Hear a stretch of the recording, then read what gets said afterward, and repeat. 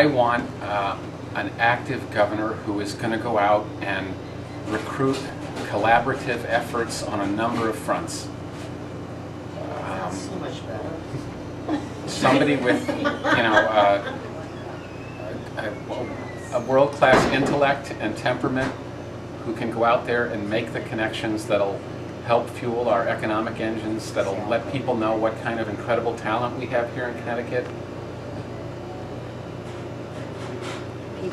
And that we're good, industrious people, and we have within us all the tools to be achieving well as the economy recovers.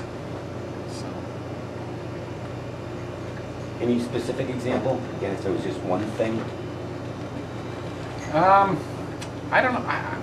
I think I want a governor who's masterful in things, an accomplished person who is accomplished in knowledge of what works with transportation and keeping our infrastructure strong and planning and having the discipline to fund the things that are necessary that now are not even being recognized.